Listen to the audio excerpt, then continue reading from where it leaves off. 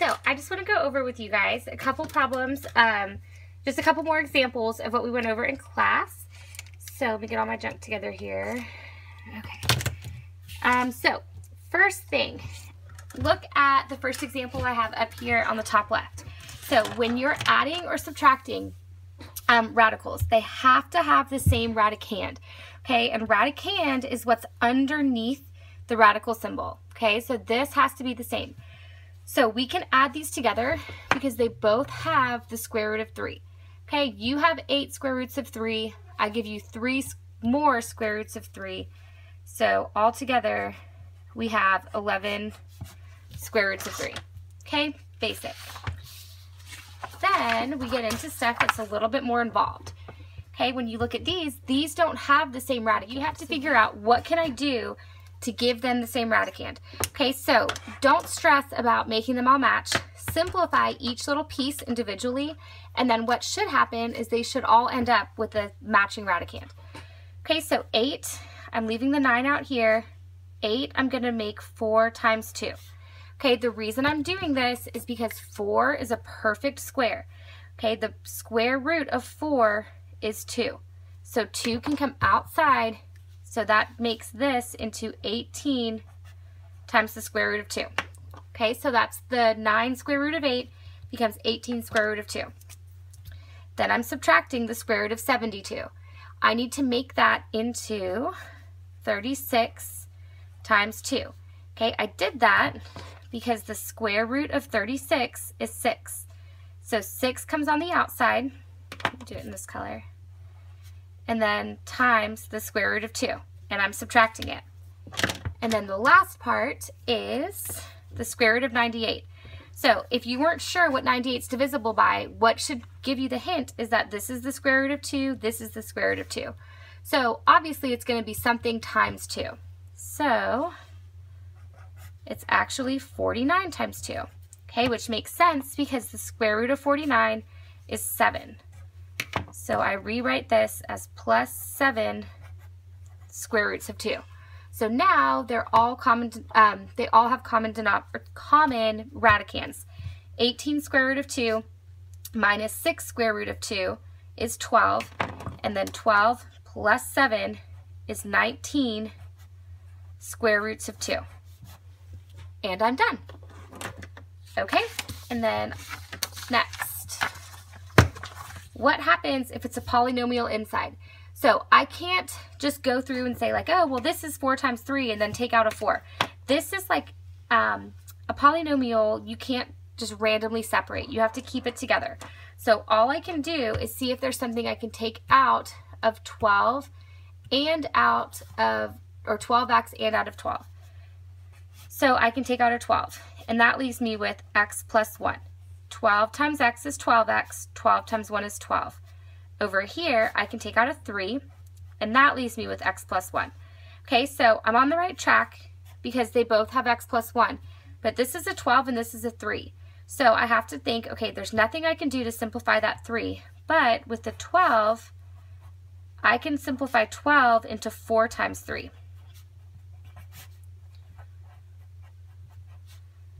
So now, the square root of 4 is 2. So over here, I have 2 times the square root of 3 times x plus 1. And over here, I have the square root of 3 times x plus 1. Okay, so when I add these together, it's like there's an imaginary 1 here. So when I put it all together, 2 plus 1 is 3 times the square root of 3 times x plus 1.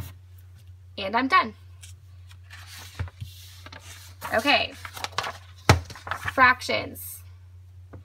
When you have a fraction, we have to go back to what we talked about last week with rationalizing the denominator. The easiest way to do these is to separate them into their numerator and denominator. So I have the square root of 1 over the square root of 2 minus the square root of 1 over the square root of 8. The square root of 1 is 1. Okay, and then here the square root of 1 is 1, like that. Okay, the big thing is that you cannot have radicals in the denominator. So we have to rationalize them. Okay, so what's going to happen here on the top is that I'm going to have 1 times the square root of 2 is the square root of 2. The square root of 2 times the square root of 2 is 2. 1 times the square root of 8 is the square root of 8. The square root of 8 times the square root of 8 is 8. Okay, so I'm really close. Okay, this is a 2, this is an 8. They're not a common denominator. So, to make them a common denominator, I can multiply this one by 4. So now I'm going to come down here to the second row. I have 4 times the square root of 2 over 8 minus the square root of 8 over 8. Okay, so we have a common denominator, but the radicand is not the same.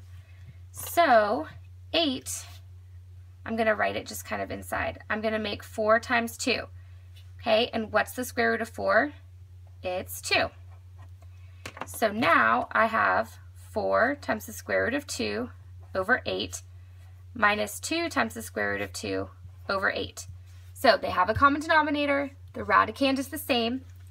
4 minus 2 is 2 square root of 2 over 8. 2 and 8 are both outside of the radicand, so I can simplify them into just the square root of 2 over 4. Okay, and then we're done. There's a couple different ways you could have done this. Some of you guys may have simplified first, okay, and that would have been fine. You end up with the same answer regardless of how you solve it. I'm trying to think. Let me explain that. Okay, so let's say we started off here, square root of 1 over square root of 2 minus the square root of 1 over the square root of 8. Okay, so we're kind of back to the beginning. So that's 1 over the square root of 2 minus 1 over, well then what you might have recognized is I could make this 4 square root of 2, and then the square root of 4 is 2. Okay, so now they both have radical 2. I still can't have a square root in the denominator. Okay, so I end up with the square root of 2 times 1 is the square root of 2 over 2, minus 1 times the square root of 2 is the square root of 2, over square root of 2 times square root of 2 is 2, times 2 is 4. Okay, so I'm really close. They have the same radicand, but they're not a common denominator. So I'm going to multiply this one by 2, which is going to give me 2 square root of 2 over 4 minus 1 square root of 2 over 4, which is the square root of 2 over 4. Exactly what I got up there. Okay, so exact same kind of answer, or not kind of answer, the exact same answer, just solved 2 different ways. And I have one more example. Okay, again, we have a bunch of different numbers, a bunch of different radicands, so we're just going to take it piece by piece and simplify each one. So 2 times the square root of 4 times 3. And I did that because the square root of 4 is 2. So that gives me 4 times the square root of 3. Then 27 is 9 times 3. Square root of 9 is 3. So that's 3 times the square root of 3. And then I'm subtracting 48. I can make 16 times 3. And the square root of 16 is 4. So I'm going to put that out here. So 4 plus 3 is 7. 7 minus 4 is 3. 3 square root of 3.